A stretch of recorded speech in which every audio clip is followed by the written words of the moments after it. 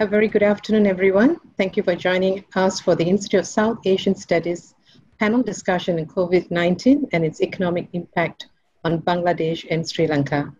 The COVID-19's economic impact on various South Asian countries is slowly beginning to unfold. Bangladesh and Sri Lanka, two of the South Asia's major economies with significant presence in global supply chains, are facing multiple challenges from this pandemic. Today's panelists will examine the challenges and future prospects for Bangladesh and Sri Lanka in the light of the current situation. We're delighted to have on the panel two very special guests from Sri Lanka and Bangladesh, and they are Professor Salim Raihan, Professor, Department of Economics, University of Dhaka, Bangladesh, and Executive Director of the South Asian Network on Economic Modeling. And with him, we have Dr. Ganesh Vignaraja, Executive Director and Chair of the Global Economy Program at the Lakshman Kadirgama Institute, Sri Lanka. Welcome to the panel, our special guests. And to start the session, I invite our ISA's Director, Professor C. Rajamohan, to say a few words. Professor, please.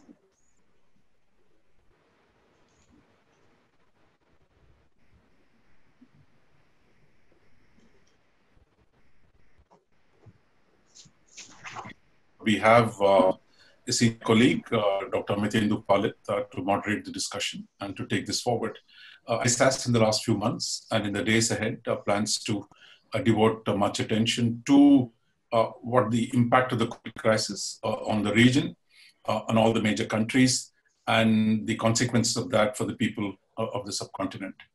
So I will stop here and I'll invite Mitendu to take this forward. Thank you very much, Professor Rajamohan and my colleague Sitara for those initial remarks and setting the stage for this very significant event that we are having today on discussing the impact of the COVID-19 pandemic on Bangladesh and Sri Lanka. Before we proceed, I have a couple of requests, essentially in the order of housekeeping rules, which have become completely salient in the Zoom type environment that we survive in today. I would request everybody to keep their microphones kindly muted while a particular speaker is speaking. And I would also request to the level of your Wi-Fi signal that you have around you, if you think you can keep your video screens on, please do those. Otherwise, you are most welcome to stop the video as well. Myself, Dr. Vignaraja and Professor Rehan, we will have our videos and audios on, but while one of us is speaking, the other two will keep their audios muted to reduce the echo that is coming out of the conversation. So with those and a final request that you can always put out your questions, comments, queries that you have on the chat board that you'd see right at the bottom of your screen.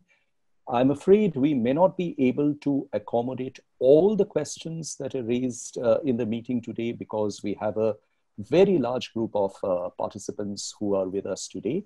But we will try to discuss as much of the important questions that we can with you. I will exercise my prerogative of the moderator to kind of draw up a pecking order and try to distribute as much as between the two distinguished panelists that we have.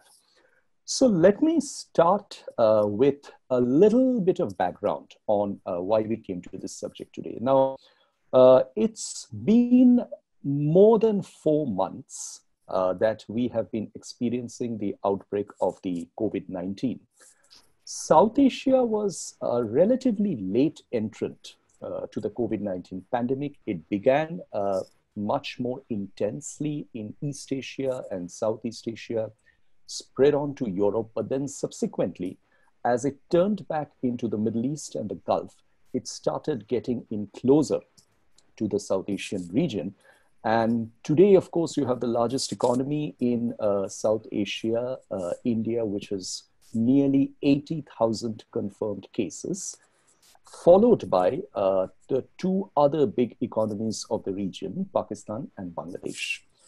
Now, in terms of the impact of the COVID-19 on the region, what we are essentially looking to diagnose today is how will the two major economies of the South Asian region, Bangladesh and Sri Lanka, be impacted by the outbreak of the pandemic. Now, why do we come to this question?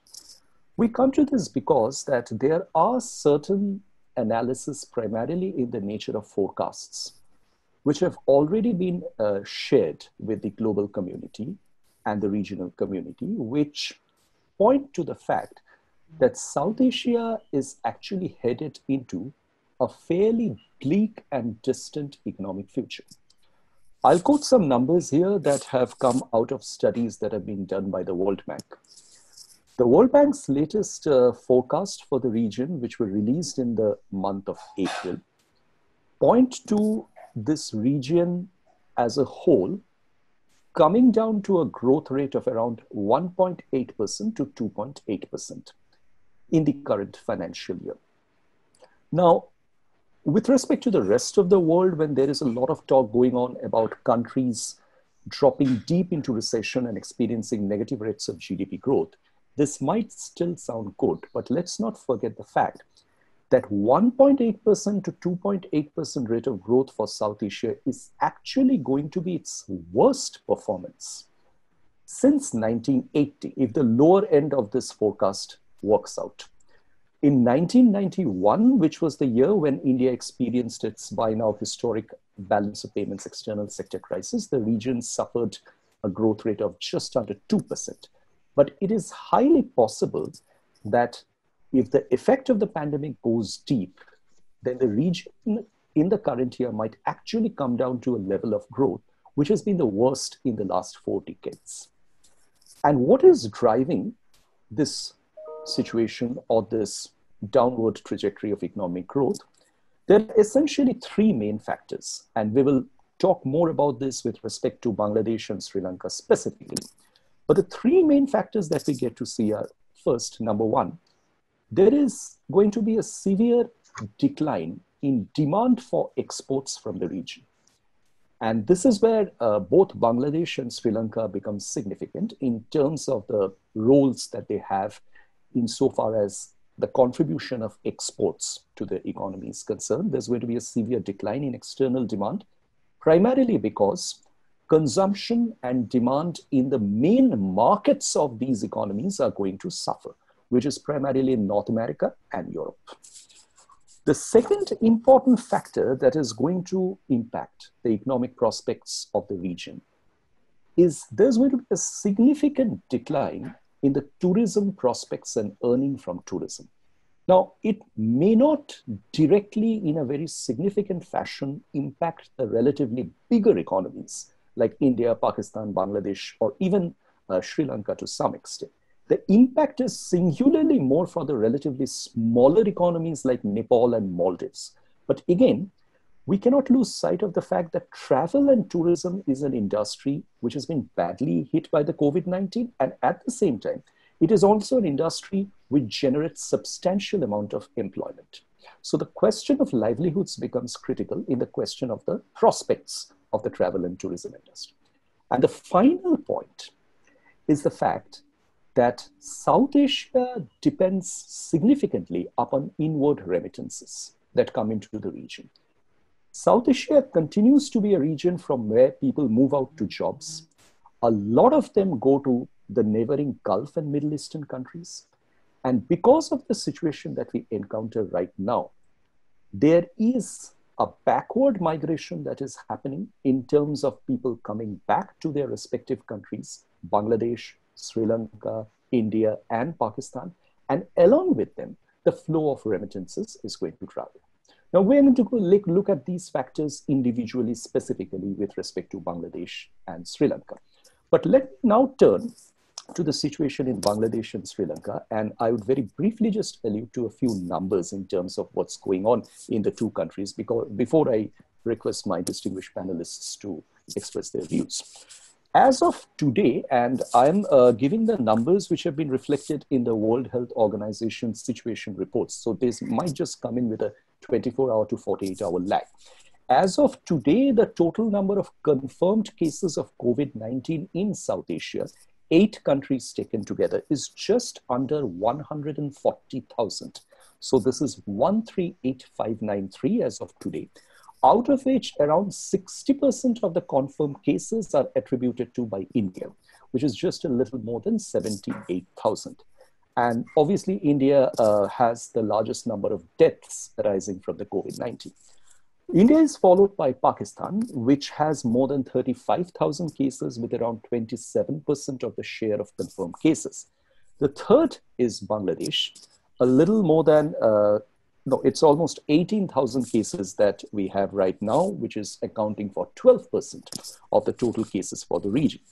Sri Lanka, in contrast, has less than 1,000 cases, according to the numbers that we have with us right now from the WHO, which is less than 1% of the total number of confirmed cases in the region. So between Bangladesh and Sri Lanka, there is clearly a difference in terms of the incidence of the COVID-19 and the people who have been affected. But this should not lose sight of the fact that Bangladesh is a far more populous country than Sri Lanka, with its population of around 165 million people at this point in time, and Sri Lanka with a population of just around 22 million. Now, from this scenario, if we look a little beyond in terms of the effects that has been happening and the countries that have been involved in the process trying to contain, both Bangladesh and Sri Lanka, like their neighbors, have gone on to what is now popularly described as lockdown strategies, restricting economic operations, bringing in social distancing. But we have all seen across the world the dilemma between lives and livelihoods, which is gradually pushing countries to a direction where they can normalize their economic activities. Now, with that very brief background, let me now turn to first Professor Salim Raihan. Salim, may I request you to kindly highlight what you think are the main issues with respect to Bangladesh in terms of how the COVID-19 has impacted the country? What has been the Bangladesh's strategy in handling it? And what do you visualize as the main economic impacts? So if you could devote the next 7 to 8 minutes to addressing these issues, please. Salim. Thank you very much. And I must thank ISS for this excellent initiative. And I think it's a privilege to speak in front of this distinguished panel and also in front of these participants. Very rightly you said, Dr. Amitendra Palit, that the kind of channels you mentioned, and mostly you mentioned 3 channels: export, tourism, and remittances. And out of these 3, 2 are very important for Bangladesh, especially export and remittance, there is no doubt. We actually, if we do some kind of long-run estimates of the growth drivers of growth, we find that in Bangladesh, around 2/3 of the growth we can explain by the growth in export and growth in remittances. So that means these 2 drivers are very important. And these 2 drivers have been badly affected. The very recent data shows that in April, the export declined by around 84 to 85% compared to last year's number, and which is the lowest in the last 40 years history of Bangladesh. So I think, as you can understand, that this is something how things are happening in Bangladesh. I should not also forget about the other sectors, especially which the domestic industries, which may not be export oriented, but there is a huge small and medium enterprises and also different service sectors, which are linked to definitely different kinds of export and remittance related activities, but they're also badly affected. So you spoke about the growth rate. Growth rate is very, the projection of what World Bank made.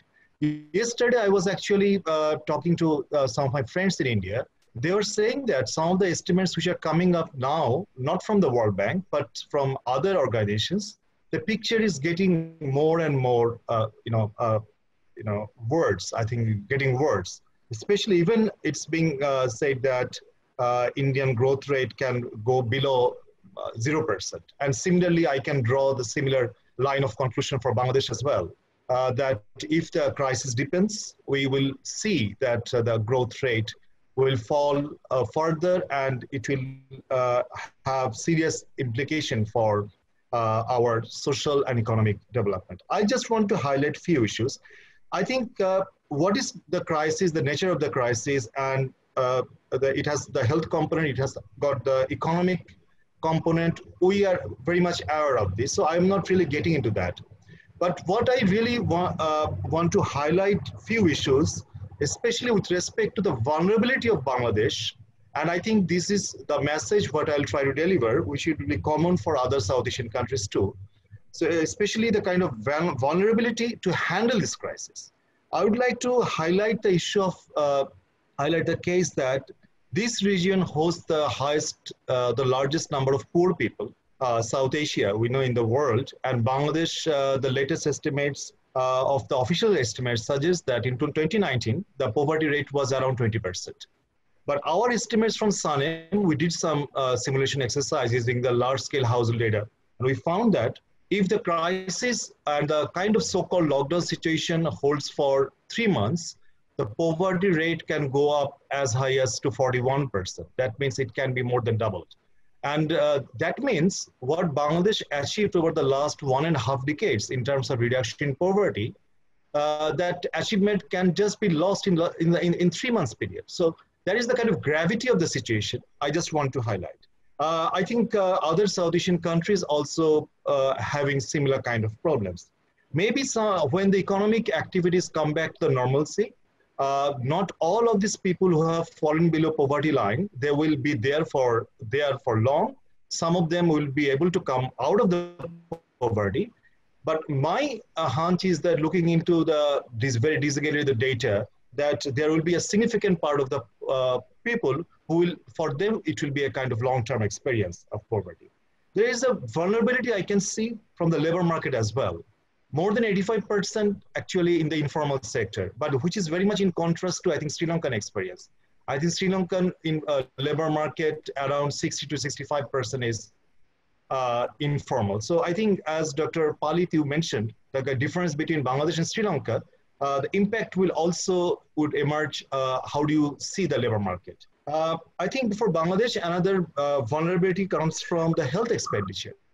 It's a very poor public health expenditure, which is around 0.5% to 0.6% of GDP. And it has been there over the last 2 decades. So I think with this very low public health expenditure, this is extremely difficult to handle this kind of crisis situation. We should not forget about the poor quality of institution, especially the kind of institution we are seeing now, the quality in handling these health-related challenges, as well as in handling different stimulus package, which has been announced now, which is around 3.3% of GDP. And you need a kind of better institutional framework to handle this big stimulus package. I'm fearing that because of the food insecurity situation in Bangladesh, you know that if you look at the global hunger index, which is developed by IFPRI, this region actually has a very high degree of hunger.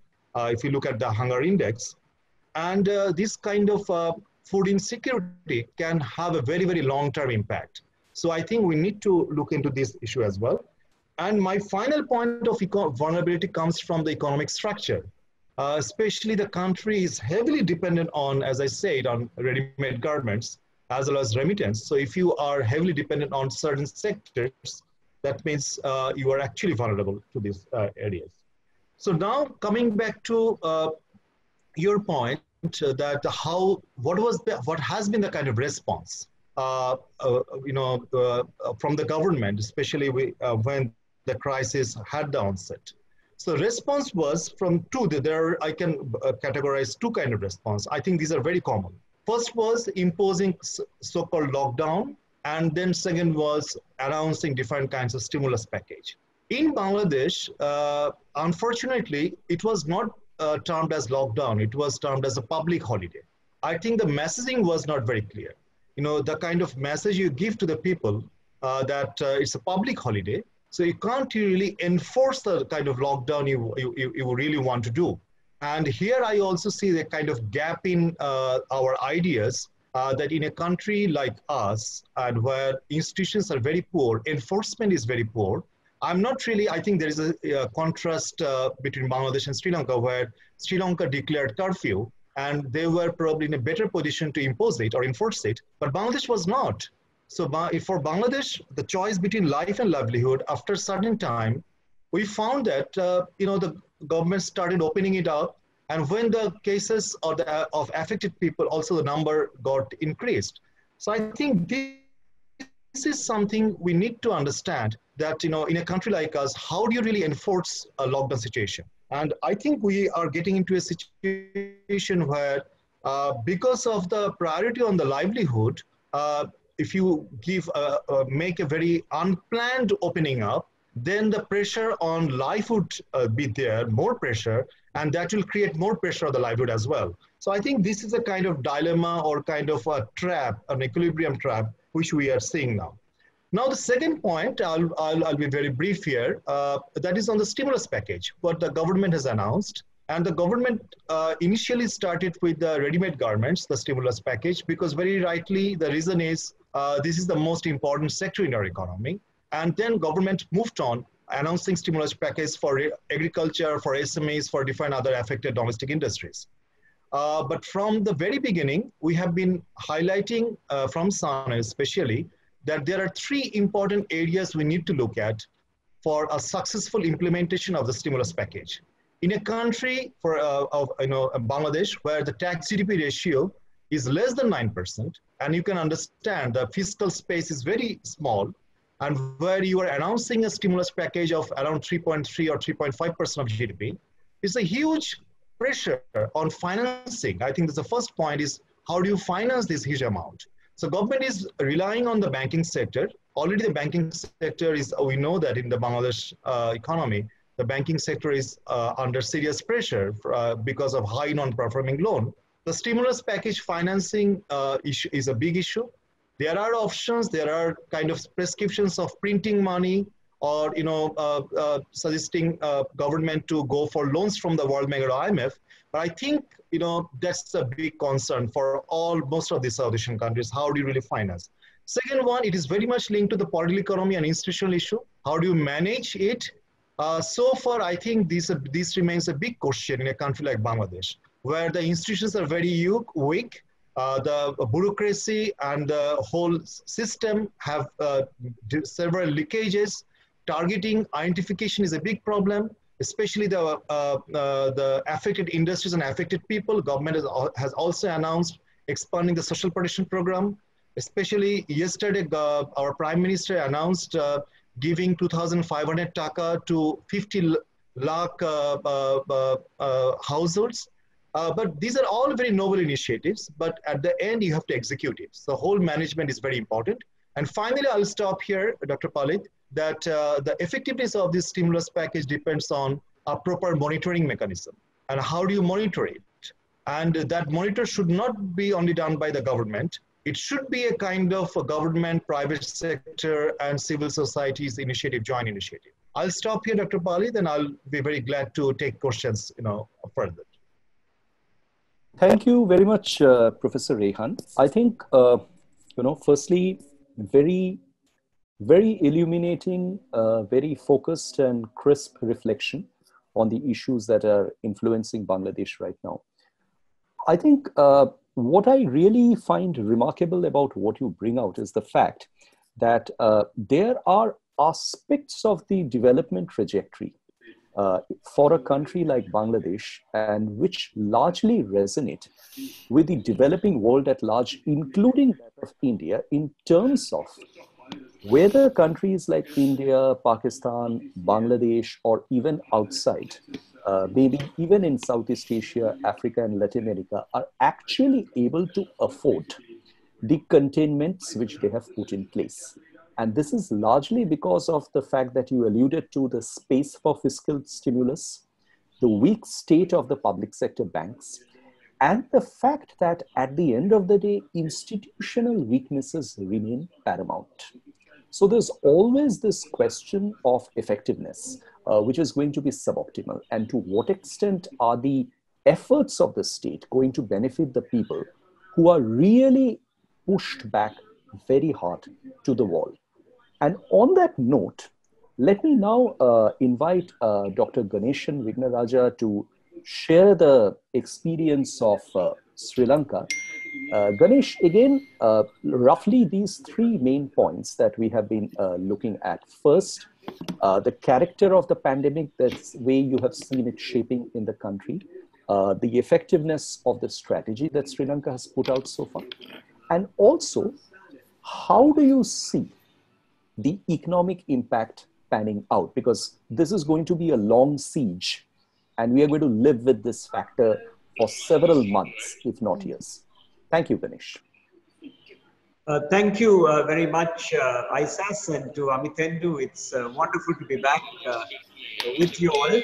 I'm going to try to make three kind of broad points. The first point really is that the public health bit of this crisis has been managed quite well in Sri Lanka. In fact, it's being talked about as a kind of a success case. The United States, in fact, is looking at Sri Lanka for some of the lessons, I understand, from high-level sources in Sri Lanka. And the kind of numbers bear it out. I mean, when you look at the number of COVID cases we've had, Sri Lanka has had 42 COVID cases per million population. And this compares with 72 such cases for South Asia as a whole. And half the 1,000 or so cases in Sri Lanka, 915 or 16, some number like that, it's essentially from the Navy, who were involved in some operations to trace people, and they got infected. So a large amount of the civilian cases are very few, and most of our transmission is imported cases, and there's been very little community transmission. Similarly, the mortality rate is very low. The number of deaths to cases is some 1%, which is pretty low by other countries. Now, this is explained by, first, we invested a lot, Sri Lanka, over the years in basic needs, and the basic sort of nutrition level of the population is quite good. So immunity is a good thing. Second, we have a sort of a National Health Service styled on the British case, which is actually quite good. And there are some 38 infectious diseases hospitals that have been constructed and also put in, which are being managed by the Triforces in Sri Lanka, which have done a very good job in terms of isolating clusters of people. And the contact tracing, which has been done by the military, has also been very, very good. And then don't forget, we're a small country of 22 million compared to Bangladesh, which is very large. So it's potentially easier to do these things in a small country. The lockdown has also worked quite well. And the food distribution has been fairly good. A lot of boom in home delivery, e-commerce. But of course, there are some cautions. Particularly the lockdown started easing this week in Colombo and Gampaha, which is the main kind of high risk area, the urban centers. And people are a bit worried. We clearly need to do a lot more testing. There's some 39,000 PCR tests done since February to about now, which is not enough. And there's a call for random testing of the population. And that might also relieve, the fact that there may be slightly larger numbers than they are. And we need to probably have better communication of things like lockdowns and also the public health strategy. So that's on the health front. On the economic front, the economy will clearly take a hit. And the growth projections for Sri Lanka vary. You have the Central Bank of Sri Lanka, which issued its annual report a few days ago. They were somewhat optimistic, saying growth this year will be 1.5% this year, positive growth. But the IMF in the Rio 2020, which got issued in April, talks about minus 0.5%. Just to give you a sense of perspective, last year Sri Lanka grew at 2.3%.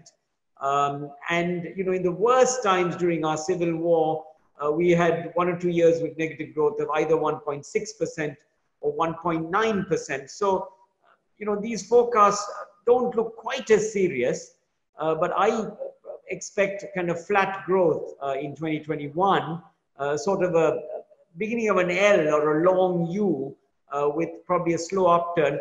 And part of this is the international risk. You know, Sri Lanka is a small export-oriented economy. International markets are going to have subdued demand, and there's rising protectionism, particularly between major powers. And then there are some also issues of debt overhang in emerging markets as a whole, which are another risk. And there are capital flight from emerging markets generally.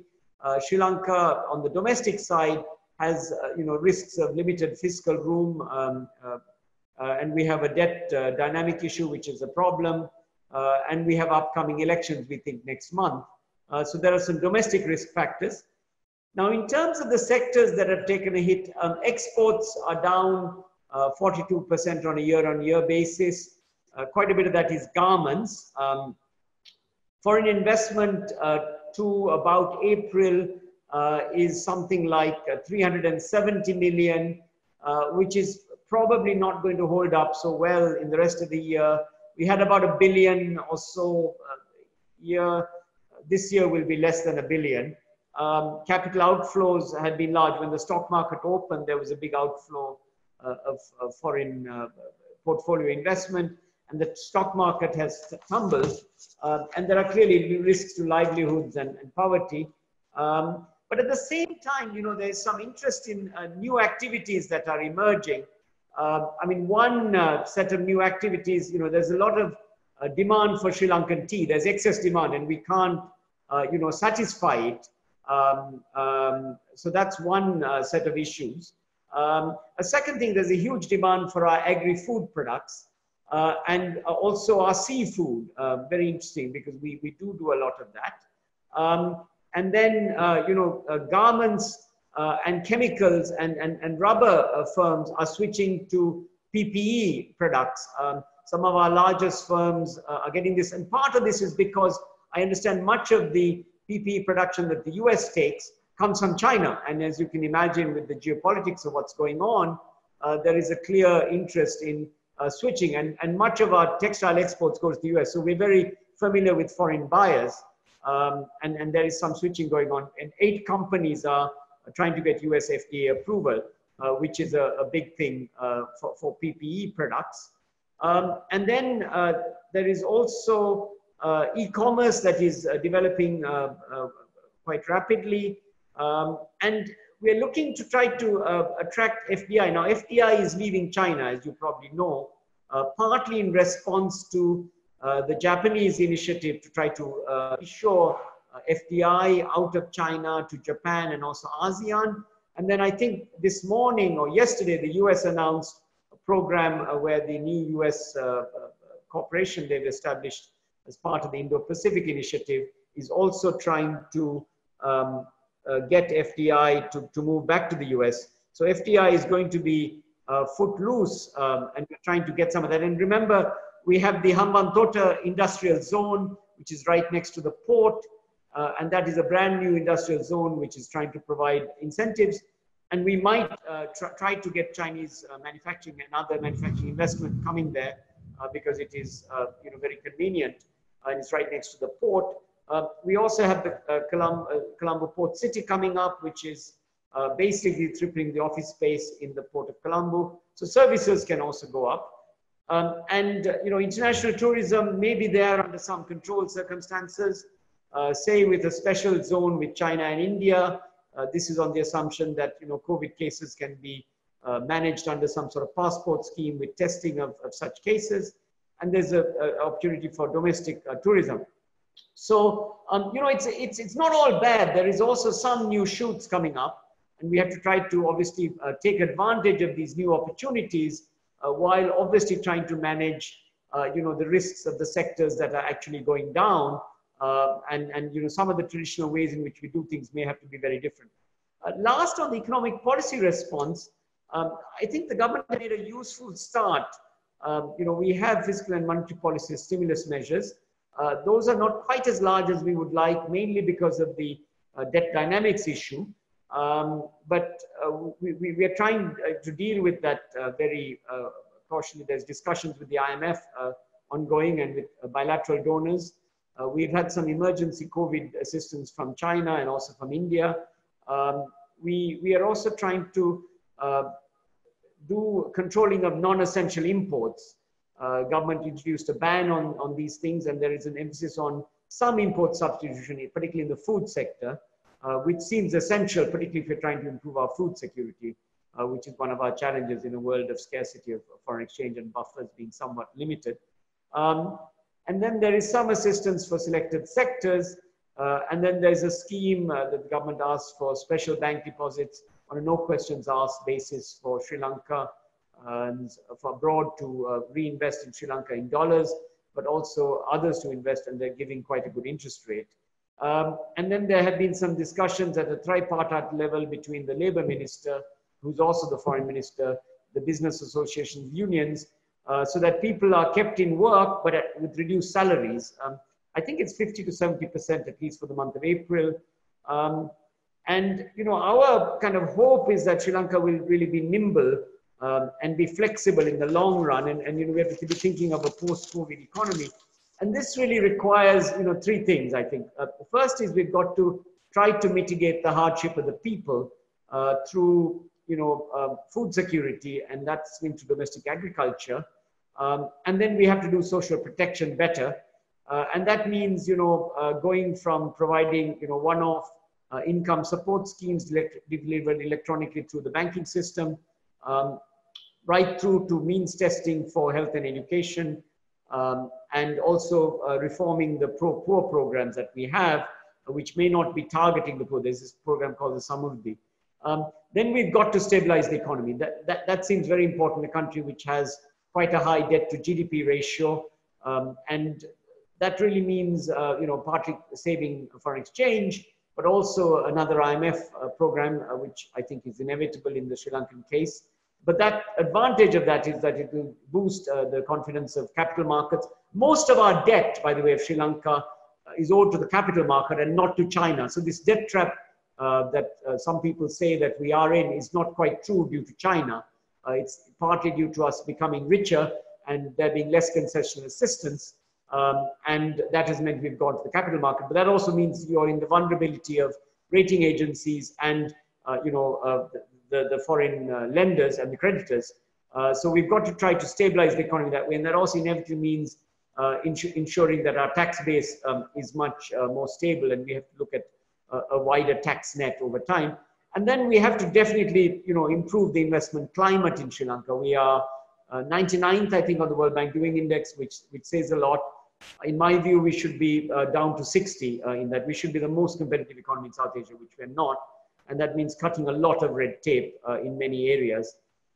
Further afield, I think we have to think of a pro-poor structural reform strategy, which deals with a comprehensive solution to many of the long-standing issues in Sri Lanka. And it should be kept in place for many years. Some of these ideas are part of a major study that I have been part of, which is going to be released by the Pathfinder Foundation, called A New Economic Vision for a Post-COVID Sri Lanka. The report has a very comprehensive set of suggestions. It will be available on the internet. So in conclusion, you know, this is an economic crisis like no other for Sri Lanka in our history.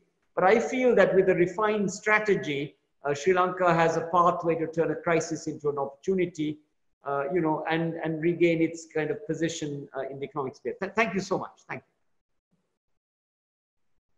Thank you very much, Ganesh. In fact, you know, it's ironical that hearing both you and Salim, both of you alluded to one point which in the entire global conversation on COVID-19, I think has been much less discussed. It's the question of food security.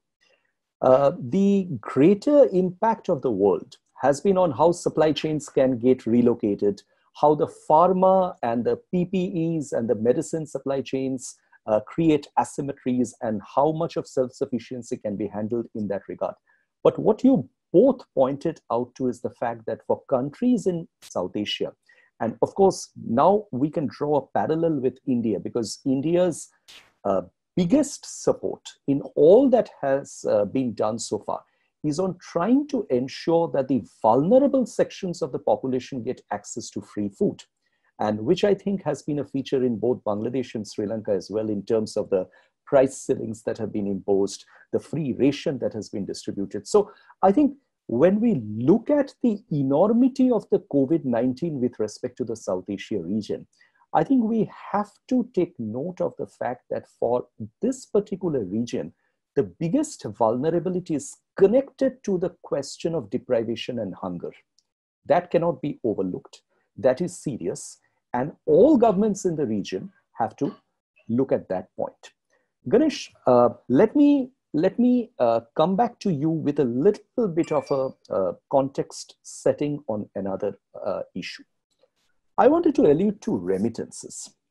And you know, when I allude to remittances, I am mindful of the fact that South Asia is the largest region in the world when it comes to receipt of remittances. But when it comes to a country like Sri Lanka, in terms of absolute volume of remittances that it receives, probably receives much less than what India does, what Pakistan does, what Bangladesh does.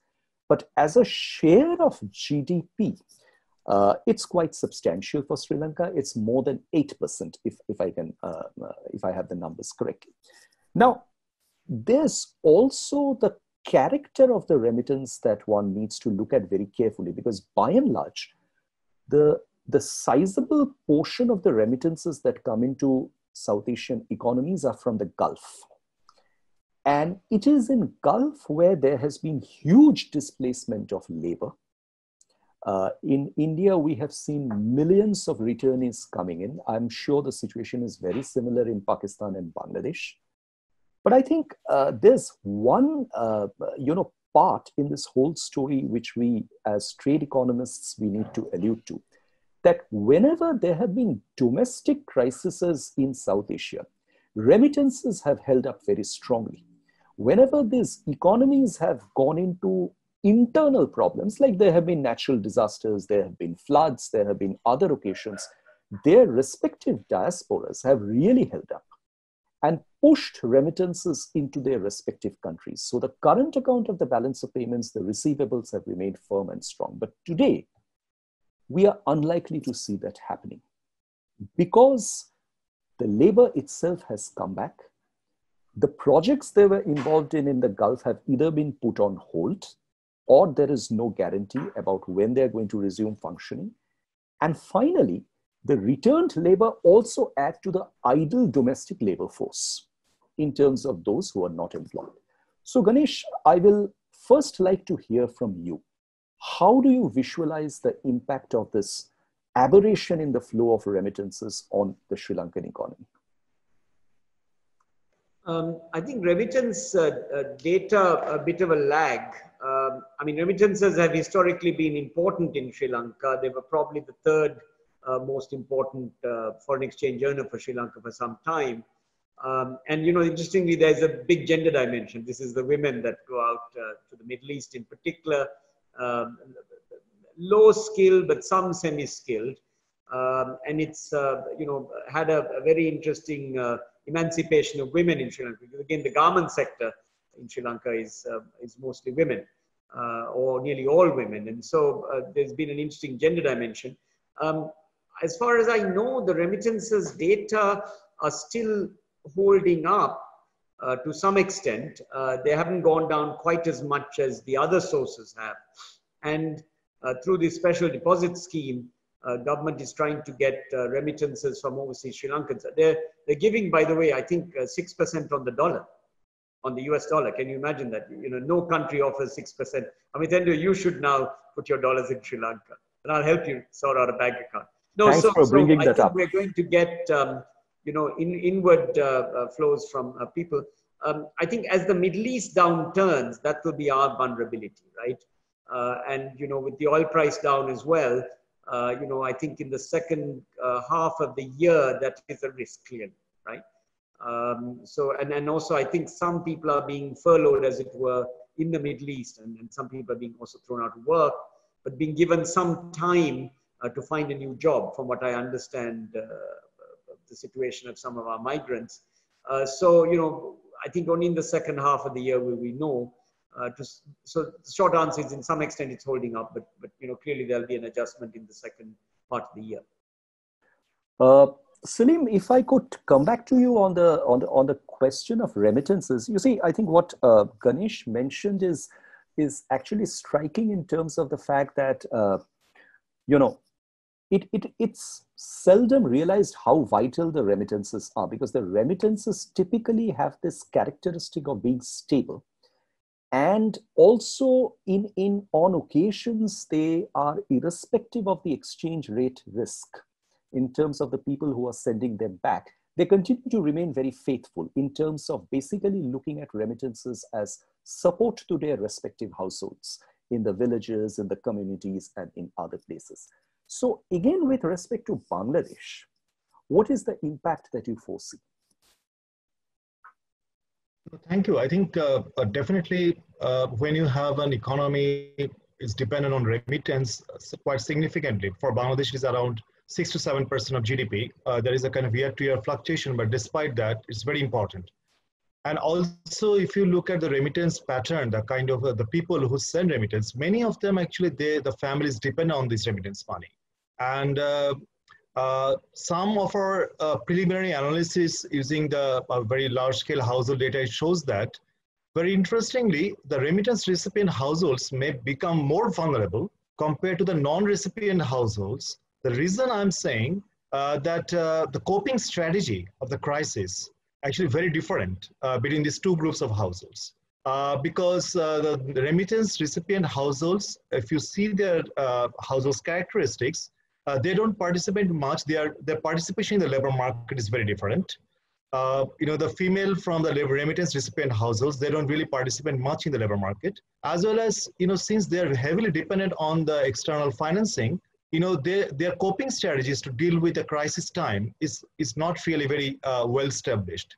So I think this is something which we need to keep in mind, that some of our analysis shows that a large number of people who have become vulnerable during this crisis time, actually they are coming from remittance recipient households. So, and that's the point I'd really like to, you know, highlight and to give you the answer, that definitely remittance is extremely important for Bangladesh. It has reduced poverty, it has reduced vulnerability, but at the same time, a new scenario which is emerging, that these households are becoming vulnerable to this kind of a new kind of crisis, which we have never seen. It is a double crisis. At the same time, you are seeing people are coming back and also fall in the size of remittance.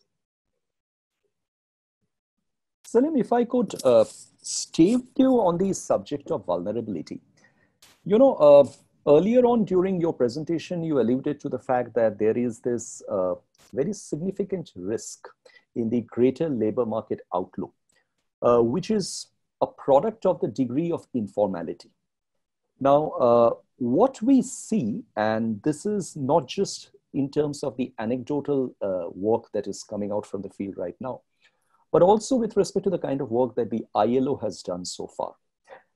It is pointing out to the fact that the sectors which have been hardest hit as a result of COVID, kind of across the world, are sectors which tend to employ the most of the informal workers. Now, with that correlation in mind, it becomes obvious that countries where informal workers are larger parts of the workforce are going to get that much more affected. So we see that with respect to India. There are projections of around 400 million workers vulnerable to being pushed deeper into poverty, largely because sectors like number one, garments, food processing, very labor-intensive manufacturing have been affected.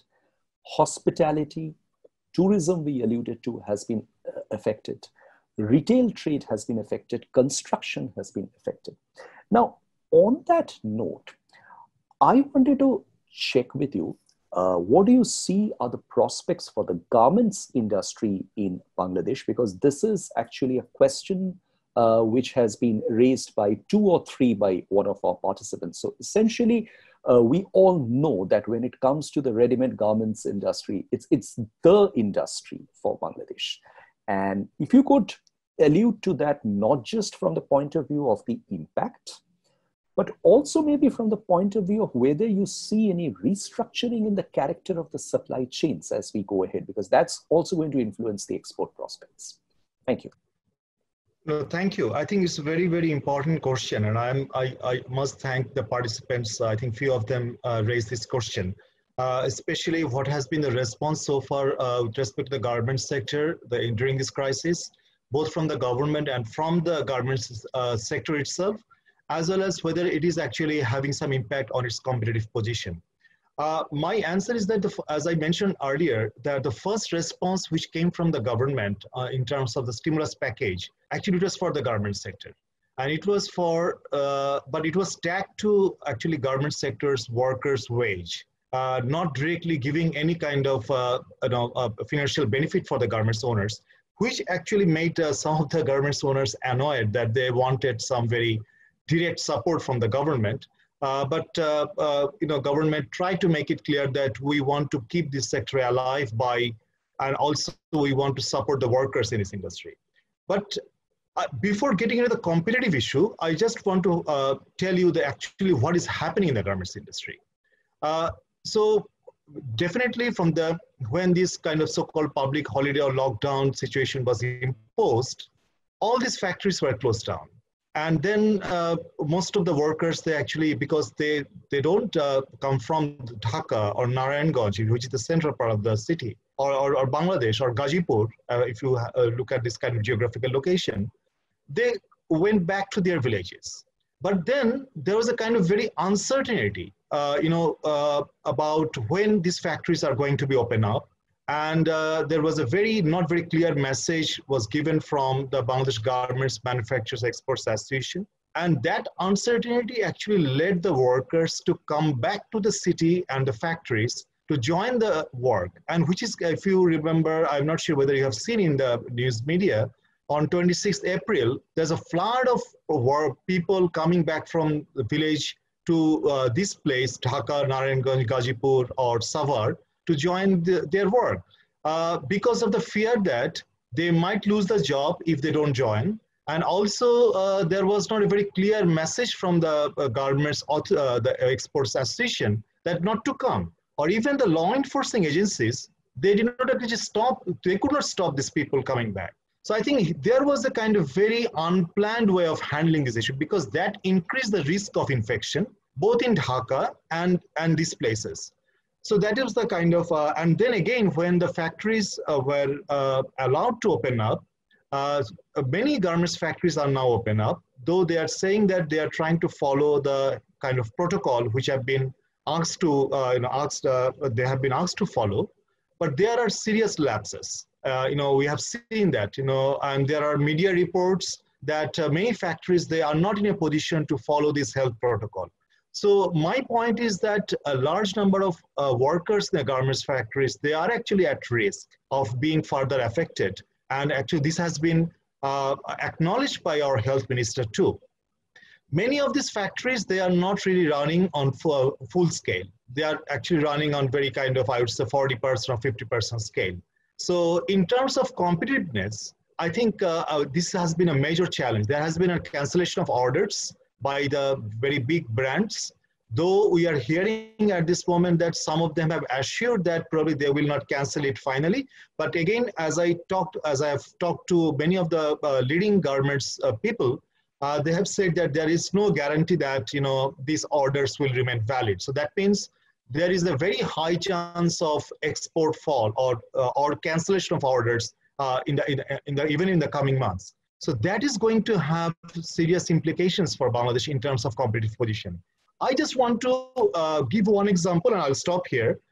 When I compare Bangladesh with Vietnam, especially the way Vietnam imposed the lockdown and managed it, and then started reopening the economy, and reopening the garments factories. And just to tell you the reason why I'm saying Vietnam, because Vietnam has become, in recent years, the major competitor of Bangladesh after China, in terms of, especially with respect to garments.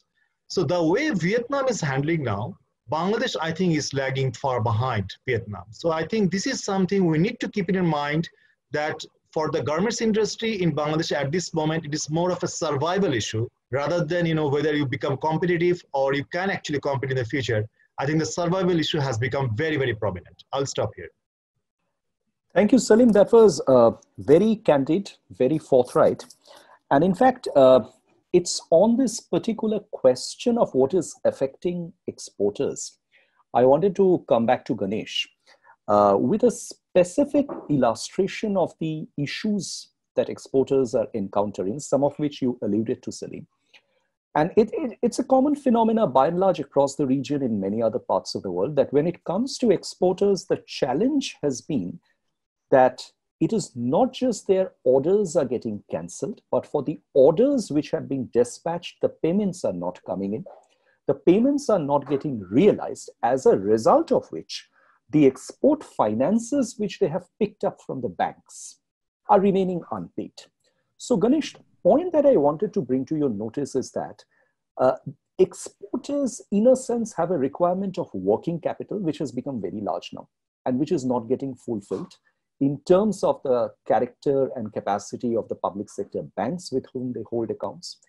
And going ahead, as enterprises, as business entities, as those who are expected to play a very important role in the turnaround of their respective economies, whenever this happens, they are unlikely to get that support from their domestic financial institutions because of the precarious condition of the pile of non-performing loans on which this public sector banks are sitting.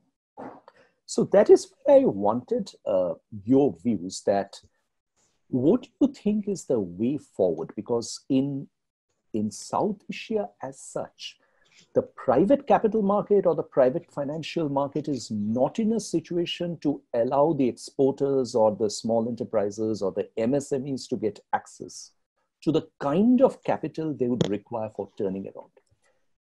There is this very unfortunate political competition which has come in when it comes to long-term capital, whether it's going to be a preference for the Chinese capital for the venture capital space, or there's going to be a reliance on other form of capital. But the bottom line is that if you don't really have FDI flowing in at the pace that you want it to, the reliance of businesses remains high on domestic financial institutions and the domestic sources of finances. Do you think Sri Lanka can respond to this challenge, or more effectively the Sri Lankan businesses can? So the point about working capital, yes, there is a bit of a credit crunch coming. And what we have done in Sri Lanka is the central bank for some time, and I serve on the monetary policy consultative committee, etc. One sees it very closely, has been pushing margins down between the prime rate and the rate outlent by the banks to firms, and so they're reducing the spread. Okay, so that more pressure is coming in because there is one view that the banks are showing large profits and they're not passing out the change in the spread. So the pass-through is low, right? So that's one thing we've been trying to do.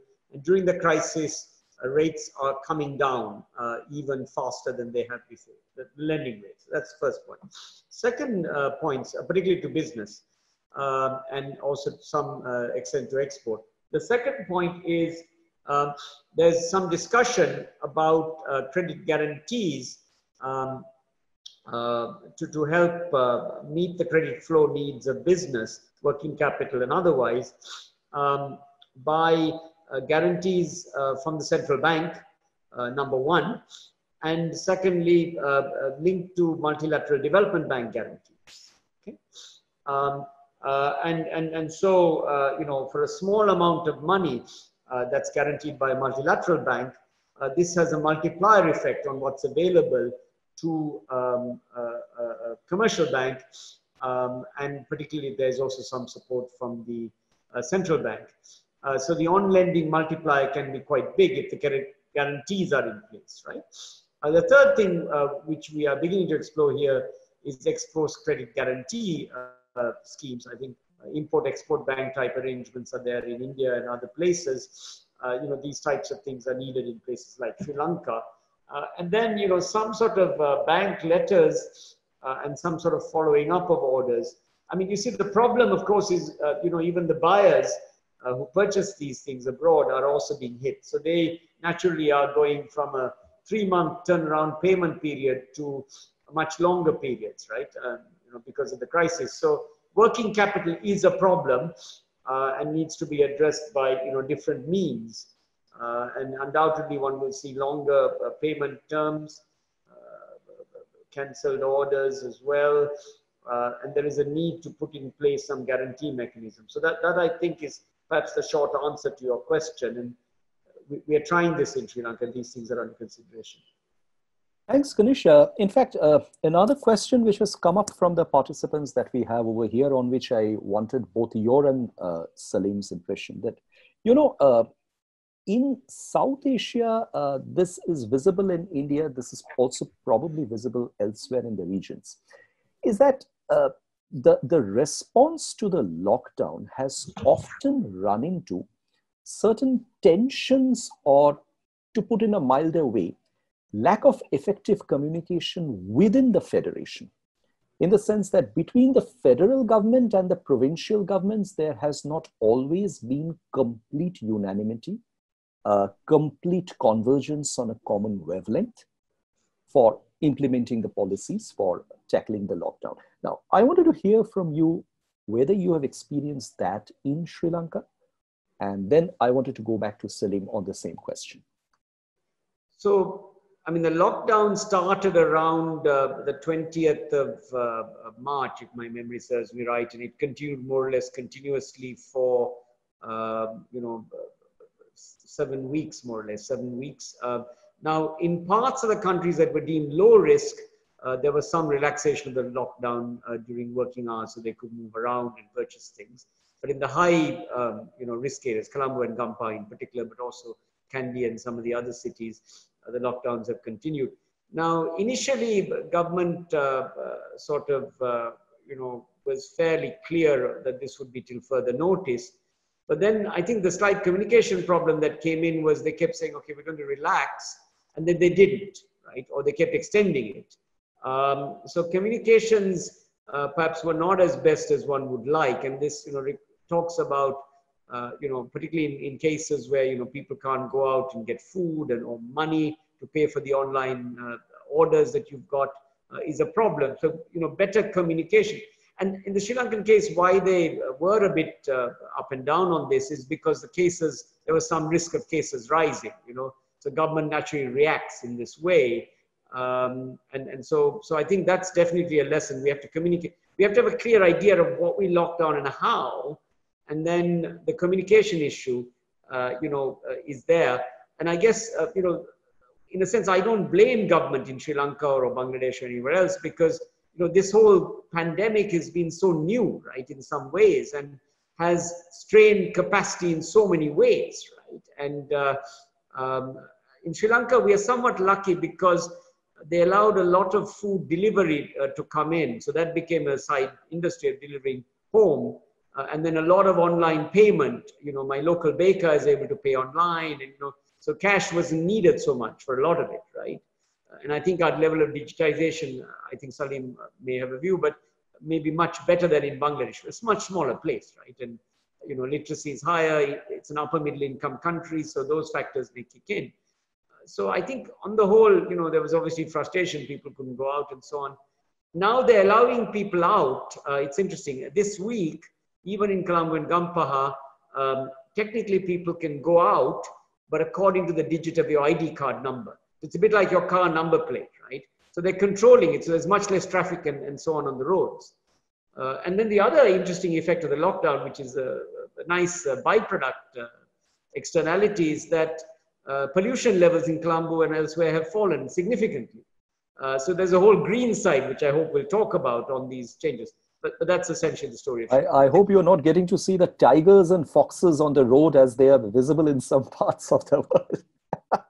Not so much here, not so much here. No, thank you, Ganesh. That's very interesting. But Salim, on that, let me come back to you and try to get your response to two aspects which are kind of coordinated. The first is, of course, again, I wanted to visit this question of the coordination within the federation. The Bangladesh experience, has the federal government been able to be in touch with the provincial governments and take a coordinated response? The other question, again, in response to what several of our participants have been wanting to know, is that, you know, there could be a way of looking at this whole development as an opportunity.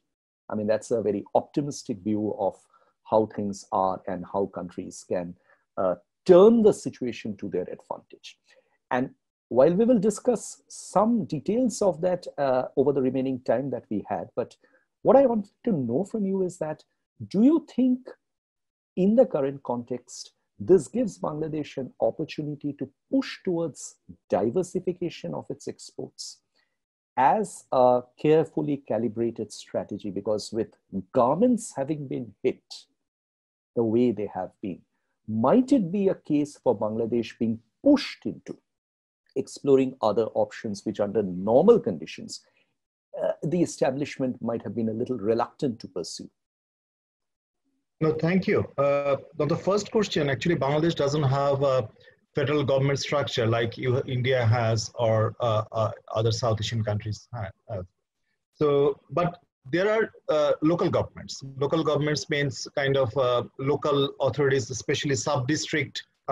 You know, they are elected authorities, and especially sub-district chairmen, what we call in Bangla Upajila Parishad. So definitely there's there. But one interesting point I'd like to highlight here, that the way the crisis has been managed in Bangladesh so far, and then the way even at different parts of the country, you know, you just try to coordinate, it's actually through the bureaucracy.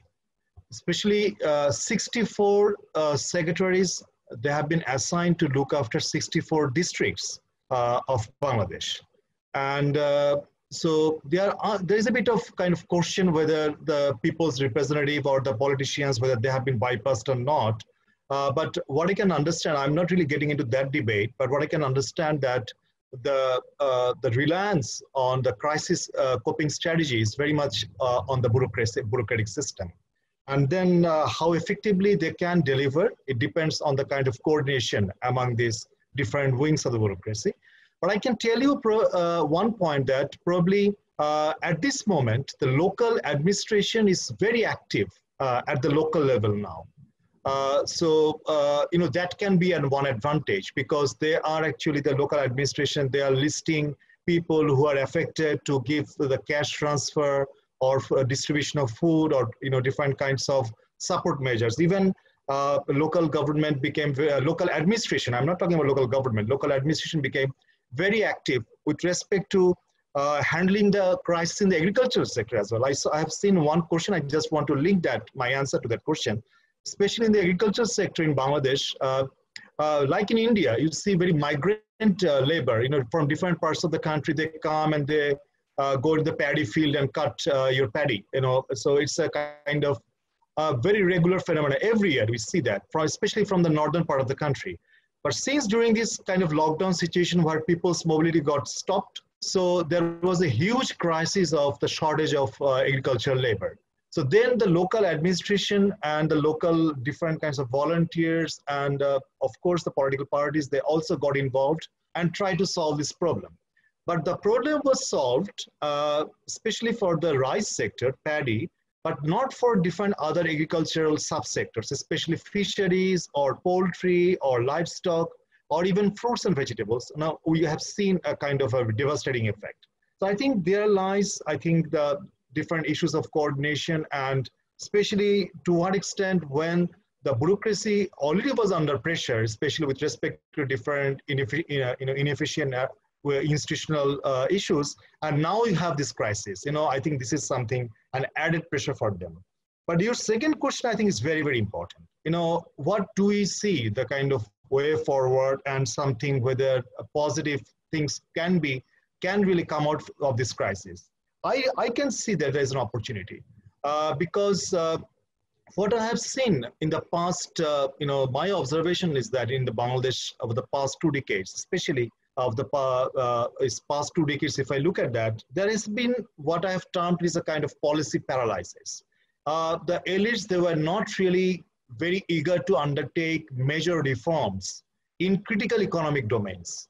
If you look at the trade policy, if you look at the tax policy, if you look at the financial sector reform, if you look at the reform for the the social sector, especially health and education, which are very important for your, even for your diversification, you need skilled workforce, you need better human capital for a diversified economy, for graduating from garments to, even to electronics or any other, high value added sectors. So there was a kind of policy paralysis, but I can see that now the elites, they are forced to come out of their comfort zone to think differently now. And there are 2 sectors I can see that they have huge potentials. Pharmaceuticals, especially, I think, though they have a very low share in the export basket, Bangladesh has been very good in exporting pharmaceutical products to many, neighboring countries and to African countries, taking the advantage of the, the trips, that the trips Bangladesh as an LDC is, there is a waiver for Bangladesh. So I think there is an opportunity for Bangladesh to emphasize on the diversification effort. Pharmaceutical in this crisis time, it's not only pharmaceutical, but also medical equipments like PPE or different kinds of, instruments, which very interestingly, one electronic company in Bangladesh, they have started producing different medical equipments, like, these different kinds of support, medical support, support devices, and also the IT. I think there's a high chance and a high opportunity how during this crisis time you take the advantage of it. But for all of these, I think that you need to have a supportive policies in place. At the same time, elites need to come out of the comfort zone and execute these policies properly. Over to you. Thank you, Salim. I think you alluded to a very fundamental fact of the crisis which has come out. And that is the role of digitalization, the role of e-commerce, the role of IT, and applied, forms of artificial intelligence and machine learning, to the extent they can stop the disruptions. Now, what we see is very interesting, actually, that when the supply chains are being visualized by the controllers of these chains, there's an increasing tendency that is coming out in terms of the corporate experiences that these chains are likely to become shorter and perhaps also segmentally more vertical. Instead of being spread as horizontal as possible, they might actually turn to a different direction. And what in simple terms that could mean is that instead of sourcing parts and components from 20 vendors across, let us say, 15 locations, it might be a question of localizing them into 10 vendors, maybe across 4 locations, just to ensure that the risks become more localized into areas which are more predictable instead of the kind of disruptions that we have noticed. And we have also seen that when it comes to the retail end of the supply chains, those distribution functions which have digitalized, those countries which have been able to handle the e-commerce part of it better, like what Ganesh described with respect to the experience in Sri Lanka, have actually faced much less internal disruption. And this is something on which, Ganesh, I wanted your thoughts. That look, we do understand at the end of this crisis, and as you mentioned, this is something which the world has never seen before. We might not see something like this again. It's going to be a different world. And in this world, there are certain changes and habits and practices that we have to get accustomed to. One of which is probably e-commerce. And South Asian economies have to really respond to pushing e-commerce as deep within their systems and economic actors and business entrepreneurs as much as possible. But having said that, how much is the internal preparedness? And how much is the realization on this? Like Salim mentioned, you really don't have the regulations coming up. You don't have the policies coming up. You don't have the elites which might play a constructive role in the making of these policies, getting pushed out of their comfort zones. And most importantly, neither Sri Lanka nor Bangladesh nor the whole of South Asia is actually figuring in the global e-commerce talks which are taking parallel to the WTO and might soon in the near future becoming a part of the WTO. So Ganesh, on this, you have always examined forward-looking issues in terms of the impact that they would have on global and regional trade. What are your thoughts on the specific role of e-commerce, which might have a much bigger role to play in the post-COVID world? So e-commerce, I think, is bound to increase generally across South Asia, and it will make transactions so much easier because you will also transit national borders. So that raises one issue, which is about tax, right? How is it that we're going to tax e-commerce transactions properly, right?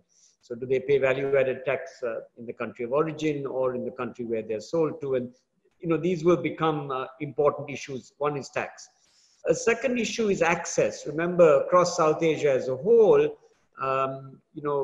computers per capita and mobile technology per capita even are not very large. These ratios are very poor, and the ratios lag. Now, Sri Lanka has quite a good per capita computer and quite a per capita broadband and per capita mobile technology. But I'm sure in a country like Bangladesh or even India, it's hugely variable, right? And you have big gaps. Now, the other issue specifically in Sri Lanka are really 2 points. One is that our law, our IT law, basic IT laws need quite a bit of adaptation. They're very old, I've understood. And we need to really, take into account all the recent developments. The whole 5G story is there. The 5G story, are our laws ready for this Internet of linked things, right? And everything else that comes. And then there is also a very sensitive geopolitical issue around Huawei, and security. And the Huawei issue, just very brief comment on that.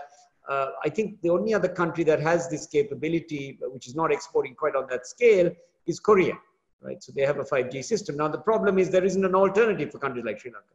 It's Huawei and 5G or not very much else, okay? And I don't think we have the technical capability to unpick bits of 5G tech. So, I think, either the Korean technology has to be taken and enabled much greater. So I think there are challenging issues going forward. And for Sri Lanka, e-commerce will be more and more important because our basic competitive advantage is shifting out of manufacturing into services, right? Much of our economy services and our services exports are growing. They're about, I think if I've got my memory right, something like 1/3 to 40% of our exports last year, of course that's changed, is services, right? And e-commerce will play an important role as a connector of a lot of that. Increasingly, I mean, our wage advantage, Bangladesh's wage advantage to us is, I think their wages are 27 cents an hour or something of that magnitude. Our wages are $1.07. So, the low-end manufacturing in Sri Lanka is difficult, right? Whereas services are going to come in the future. So I think a lot of opportunity, but I don't think it's the big white, panacea for everything. There are a lot of issues on not just the laws, but also connectivity, training and literacy. The old may not be able to use e-commerce very well, etc. So there are a lot of issues we have to sort out, lots of lags. Ganesh, just a quick comment from you on what do you visualize are the prospects for the logistics and shipping industry in Sri Lanka? Do you think there is a concern among the authorities over the prospects of that industry? So historically, our transshipment trade in particular is well known because 2/3 of that goes to India. We have these deep water ports. Colombo Port is a big success story, and has provides a lot. So the big ships come to Sri Lanka, they unload their goods, and the smaller ships go to India. That's basically the basis of it, because India doesn't have the deep water ports, and India, of course, is realizing that and is invested in this Sagamala initiative to try to do that. Now, COVID, obviously, the shipping industry globally is in crisis, right? It was in crisis actually before COVID came along. Right? So, rates of container shipping growth rates have fallen since the global financial crisis quite dramatically. That half the growth rates annually up to 2018, 2019. COVID has acted as a kind of a structural break, right? But transshipment in Colombo port has begun because, food is being shipped out and it's coming into other countries. Some parts and components are picking up. What Sri Lanka has tried to do is ensure that the port is COVID-free. So our Navy, luckily the naval base is next to Colombo port, right? In Colombo port virtually. And so they are going around being responsible for biosecurity.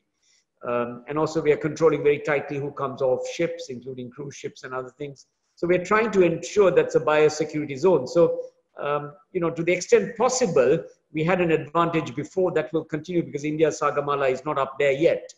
I think your Mumbai port is one of your big ones, but the other ports are all shallower than the depth of our Colombo port. And Hambantota is now also coming on stream in a big way. I feel our shipping industry and transshipment will continue for some time after the hit that they will take, because as trade resumes, that will pick up. But that's the whole industry has been slowing, and I think our biosecurity will be an advantage for us. So this will be the new thing, right? Go to the deep water ports. Now within that, of course, price factors will come into play. Our price competitiveness is quite good compared to Indian ports. So apart from us having the deep water part, our price competitiveness is pretty good. And our turnaround times, I think, are the best in South Asia, from what I understand. I think they're much, much better than in Bangladesh ports. Now, part of that is the fourth terminal in Colombo. We have this CICT terminal, which is a Chinese investment, right? So we are getting the best of Shanghai and all of that in Sri Lanka through this particular CICT toads. And by definition, the other terminals in Colombo have also upgraded, right? Now, with Hambantota coming online, we can increase our tons, which we can carry through our port through this irony of Chinese investment. Now, that raises a whole lot of other issues that people in South Asia are worried about, national security and other things, but for India. But on a pure competitiveness basis, if I were a betting person, I'd put money back in our transshipment, and our logistics, by definition, also are improving, and I think we have scope. Thank you. Thank you, Ganesh. We are reaching the end of our allotted time. We don't have much. It's been an absolutely fascinating and stimulating discussion.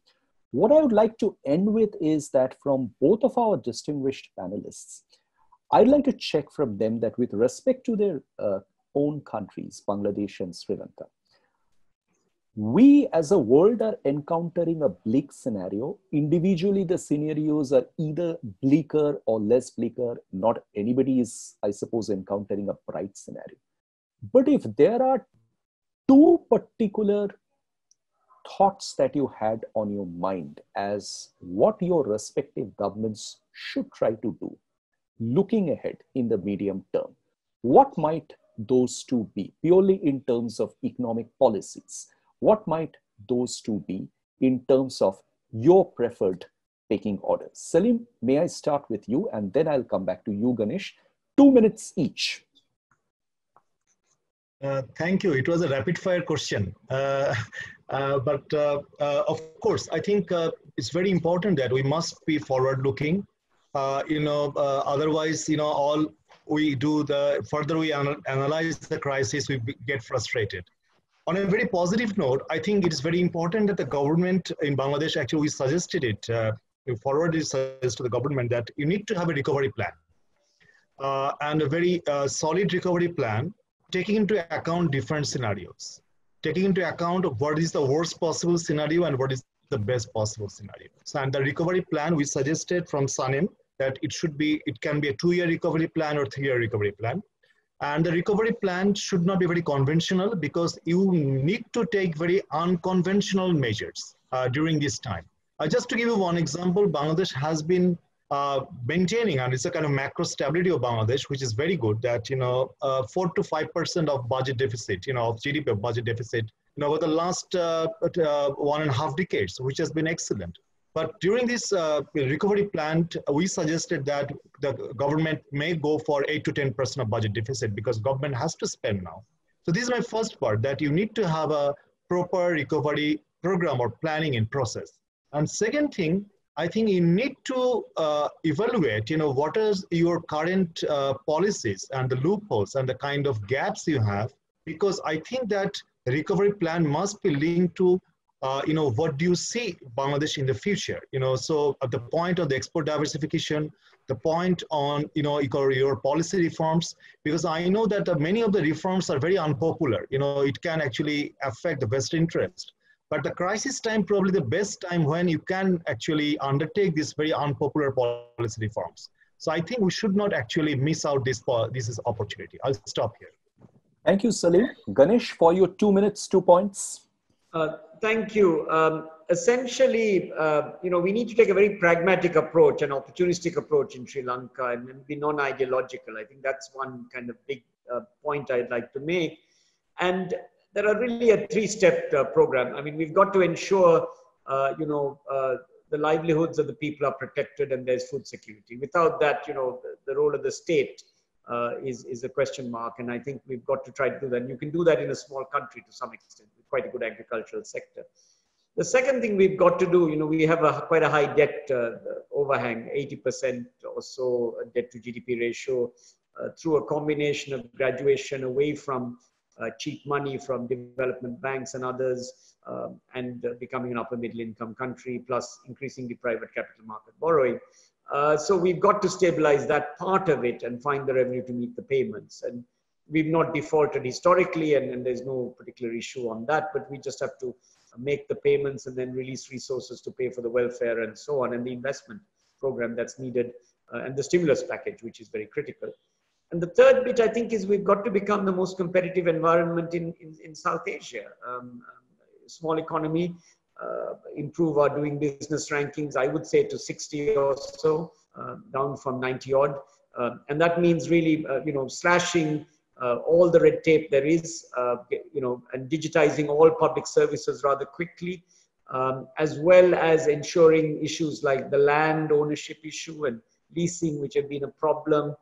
We should have very strong anti-corruption measures, etc., and really make this a very attractive place to do business. And then I think because it's a small country and we've proved public health-wise that we've managed to tackle at least the first wave of the COVID, we can have a branding as a biosecure place, which I think will help us, because this pandemic is there for the foreseeable future. I think we had the WHO chief scientist telling us we're going to live with COVID for many years to come, even if there is a vaccine, because there are politics of a vaccine, and who will get it and when it will be there and all of that. So, I think Sri Lanka by definition has that advantage of being small and nimble, and we have to capitalize, and time will tell whether we do it well. Thank you, Salim.